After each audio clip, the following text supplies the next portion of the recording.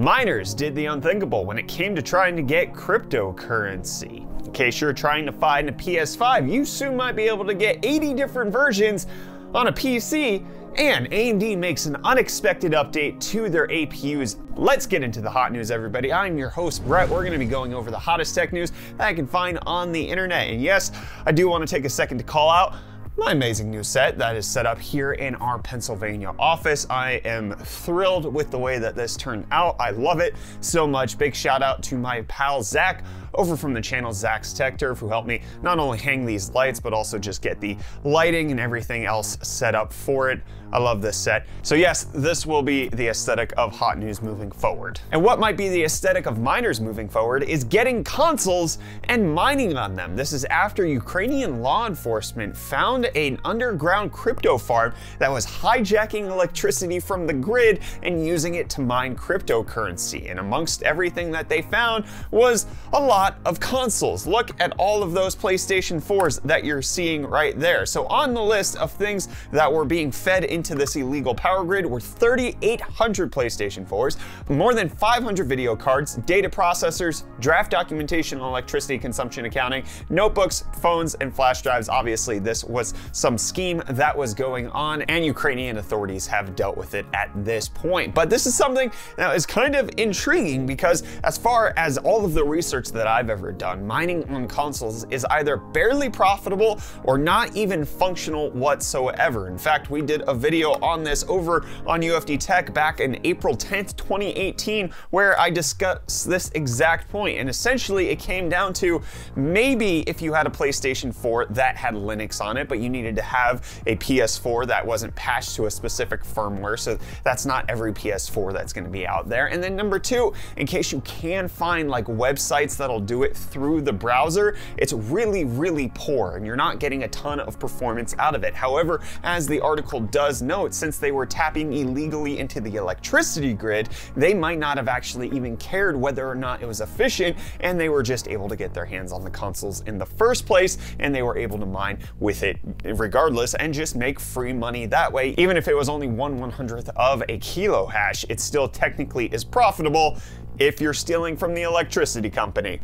I wouldn't necessarily begin to worry that consoles are now going to be the next big thing in mining. It does appear that this would just be a one-off situation. So just all the stock shortages that you're experiencing are because normal gamers want to buy them or scalpers want to purchase them. And in case you're trying to buy last-gen consoles like the PS4 or the Xbox One generation of consoles, well, it turns out that there's stock issues for those in the United States right now as well. So yeah, just go ahead, try to buy all the things and then not get your hand on anything. But you can get your hands on today's episode sponsor of Hot News. The first sponsor in our brand new set is one of my favorites, which is Chirp. These Chirp wheels definitely help to make sure that my back is feeling good. It's the world's simplest back pain relief. You just hop on the Chirp wheel with its unique four-way stretch with that spinal canal. You roll on it and you get the back relief that you're potentially looking for. It's an FDA registered Class 1 medical device. You can purchase it with your HSA savings account,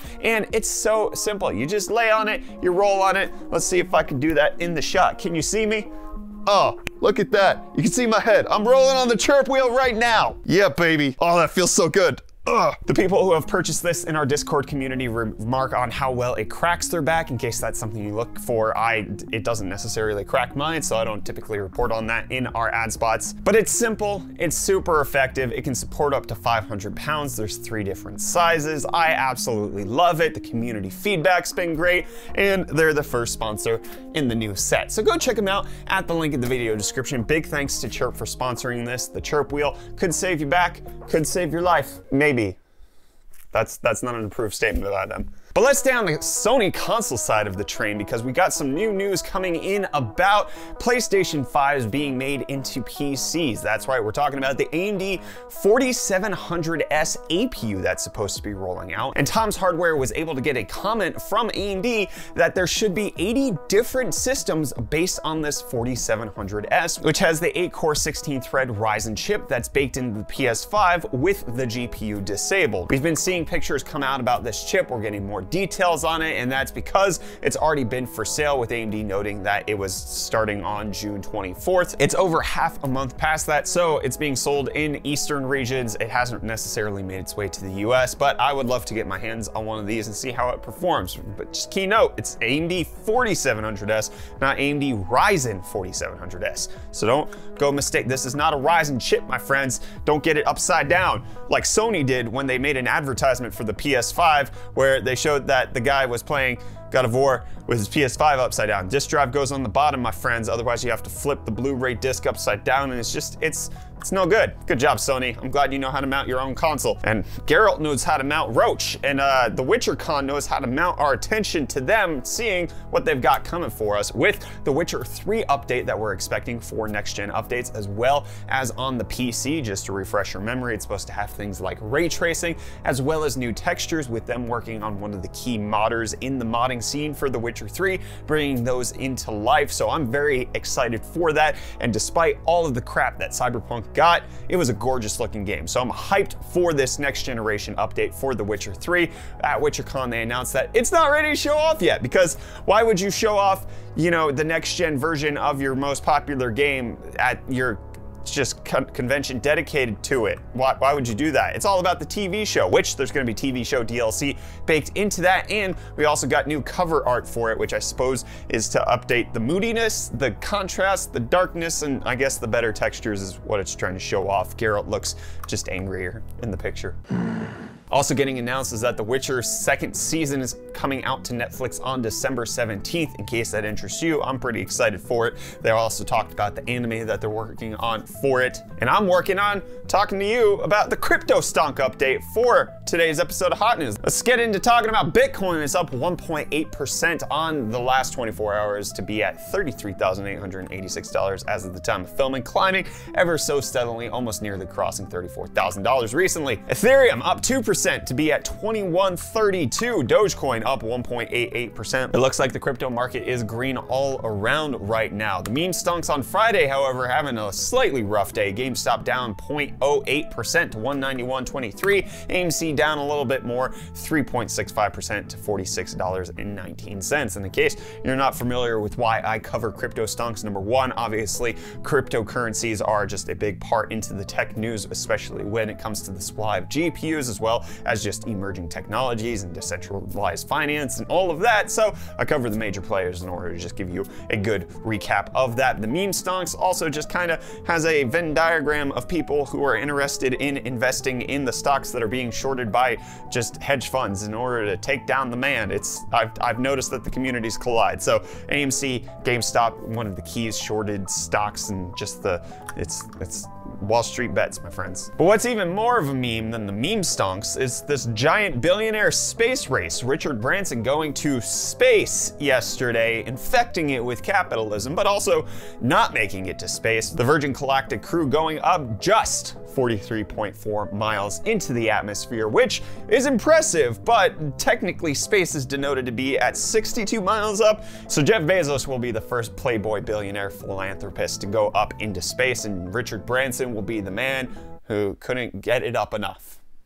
He needs some milk! Speaking of the other billionaire who has a rocket company, let's talk about Elon Musk and Tesla. With its vision rollout of the full self-driving beta, V9 is where they disable radar in order to make just all of the full self-driving rely on only vision exclusively. So the actual optical cameras that are baked into the Tesla vehicles are now responsible for driving the car. That dropped on Saturday, with a lot of people actually being able to test it out. Currently, the beta is rolled out to roughly 2,000 people in the United States, and several of them make YouTube videos about it. And what it turns out to be, which Elon Musk promised that this would be a huge update, is that it's kind of better, but it's also kind of worse in a lot of ways. It almost hurt this guy by crashing his car into a monorail at one point. It seems like there's still a lot to work out. However, it is a complete redesign and software rework of full self-driving. It's based on, again, the cameras rather than using cameras and radar, so that they can move forward and potentially bring it out to everybody who actually paid for it, which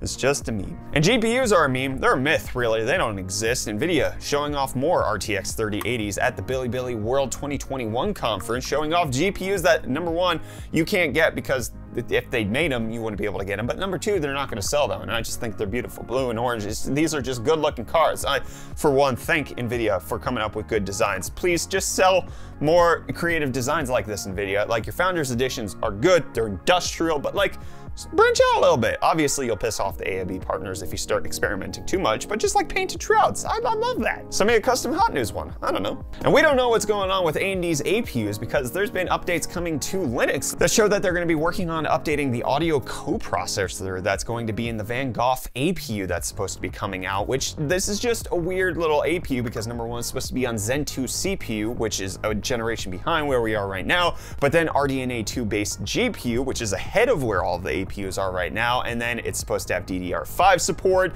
and be on 7 nanometers, and now it's having an audio coprocessor update. It looks like this might be something that AMD is really using to test all of their future technologies and just in a lesser sold product or just to businesses so that it's not actually making its way into gamers and that they could actually test this for like the server environments and for the mass consumer in order to make sure that it's working for them. What do you think of AMD's APU updates? Let me know down below in the comments, and let me know what you think of our brand new set for hot news going into this new UFD Tech 5.0 generation that we're embarking upon. I guess this would be hot news 3.0 and UFD Tech 5.0 because of when hot news was birthed out of UFD Tech. Regardless, want to hear from you down below about just everything. You can also go check out Friday's episode of Hot News where I talk about GPUs that are actually going to be sold for under MSRP. Not in America, but it's happening somewhere.